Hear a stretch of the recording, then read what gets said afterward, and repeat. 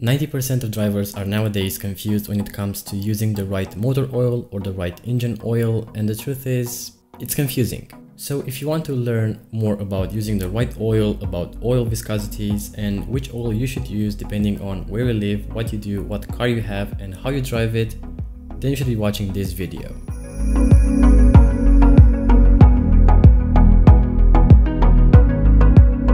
Over the years, I have tried several oils and I have experimented using different types of oils on my cars, and I have learned a lot.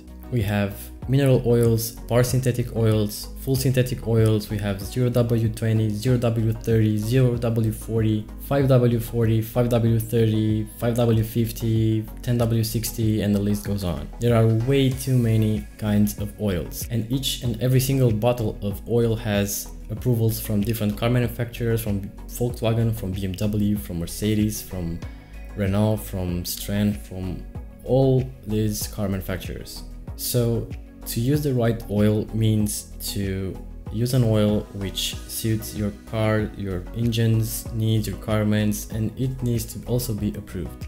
Now, let's talk about oil viscosity. What is oil viscosity and how it differs from oil to oil?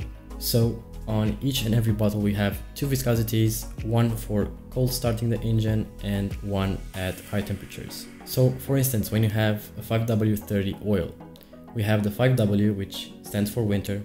We have a viscosity at 40 degrees Celsius, and we have the 30, the other number, which stands for the viscosity when the engine oil is at 100 degrees Celsius. The principle behind the thickness or the viscosity of the engine oil is pretty simple. The oil is pretty thick when you start up the engine, and as it runs through the engine, it heats up and it gets thinner and thinner. It's just fine to have a thin oil. It flows rapidly throughout the engine and you have lubrication and you have the proper viscosity of the oil, but it shouldn't get too thin. If it gets way too thin, you won't have oil pressure, and if you don't have oil pressure, the oil won't reach the top of the engine and other parts of the engine, and you won't have lubrication. In these cases, if you go on a racetrack and the engine oil reaches extreme temperatures, you can actually damage the engine. So it really depends on how you drive your car, what you do with it, where you live, and based on these factors, you should choose your oil. For my 1.6 engine from Audi, I have an Audi A3, I can use 0W30, 0W40, 5W30, 5W40, 10W60, and even 20W50, depending on where I live and what I do with my car. Yeah, Audi recommends from the factory 5W30, and that's because I live in Europe, and in Europe we don't have extreme temperatures like minus 45 degrees Celsius.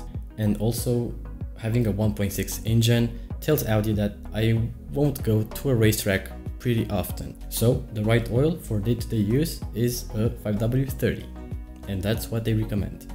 But if I want to go on a racetrack, they will tell me use 10W60. If I live in Russia, where there are like minus 40 degrees Celsius, they will tell me use 0W40, you have extreme temperatures, or 0W30. And that's how things work. Now, here's a real-world example. The Subaru BRZ has a 2-liter naturally aspirated gasoline engine with 200 horsepower. So we have 100 horsepower per liter. The BRZ is a sports car, so you can use it for day-to-day use, or you can go with it on a racetrack. What oil does Subaru recommend for this car straight out of the factory? 0W20, which is an extremely thin oil. It's great for fuel saving, it's great for fuel economy, it's great for day-to-day use, but not on a racetrack. On the other hand, we have the BMW M3 E92, which has a 4-liter naturally aspirated V8 engine. It produces 420 horsepower, so it's around 105 horsepower per liter. It's pretty much the same, as close to the Subaru BRZ. What engine oil does BMW recommend for this engine? 10W60, straight out of the factory. And that's because they know that BMW M3 owners will frequently go on a racetrack, or they will drift the car, and the engine will be subjected to extremely high RPM and thus to extremely high temperatures. And at high temperatures, the oil needs to be thicker. So basically, if you would go with your BRZ on Nürburgring on a racetrack all day long, and you would use the 0W20, which Subaru recommends, you have pretty high chances to damage the engine. So if you want to go with your BRZ on a racetrack, you should be using at least a 5W40.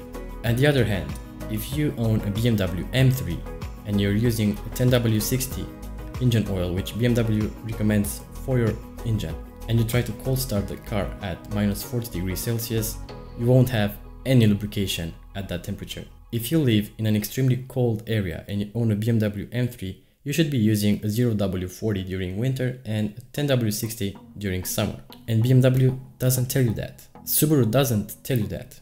They are telling you that you should be using 0W20 or 10W60. They don't tell you that you can fluctuate between oils if you respect the lubrication requirement. And yes, each oil has lubrication requirements for each car manufacturer, and you should be watching after that.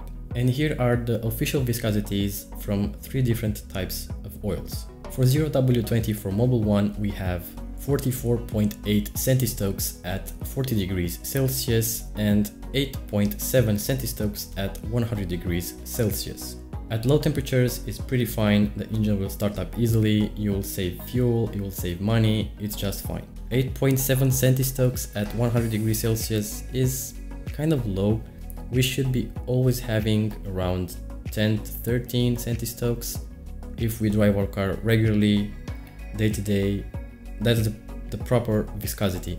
The oil is thin enough and viscous enough to flow throughout the engine and give us the proper lubrication and the proper protection.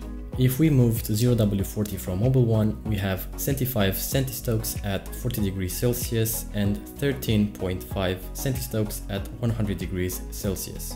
And that's the optimum lubrication viscosity for 100°C. It's pretty optimum. If you go, let's say you drive a little bit aggressively and you hit like 110, 115°C, the viscosity of the oil will drop at around 9 to 10, let's say, centistokes, which is pretty fine. We are at the viscosity of the 0W20 when it's at 100°C. So it's a difference. If you'll be using Castrol Edge 10W60, you'll be having 160 centistokes at 40°C, which is 4 times more compared to the 0W20.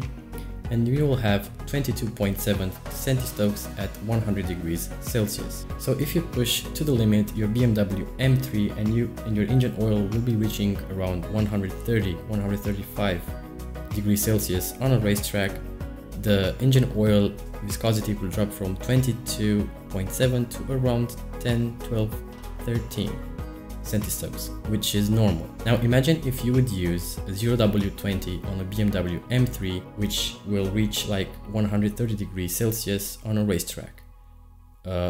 Viscosity will drop like to 2-3 centistokes, which is like water. And you won't have any lubrication, the engine won't have any protection, any lubrication, and you can actually cause an engine failure. So let's sum up. Depending on where you live, what car you have, what engine you have, how much power you have, and how you drive your car, you can use multiple types of oils without a problem. If you have a car with 100 horsepower, you don't drive aggressively, you live in a relatively cold area, use 0W20, it's excellent. If you live in a cold area but you drive from time to time aggressively, use a 0W30 or a 0W40, no problem. If you live in Europe where it isn't too hot or too cold, you drive normally from time to time on the highway, using a 5W30 or a 5W40 is just fine. If you have a sports car, you drive aggressively, you go on a racetrack frequently, you should be using a 5W50 or a 10W60 oil. If you live in a cold area but from time to time during summer you go on a racetrack, you should be using a 0W30 during winter and a 5W40 during summer, no problem. You can do that. So let me know in the comment section below if you have any other questions regarding oil viscosities, and as always, thank you for watching. Subscribe if you haven't already for more car videos and for more automotive content, and I'll talk to you guys in the next one.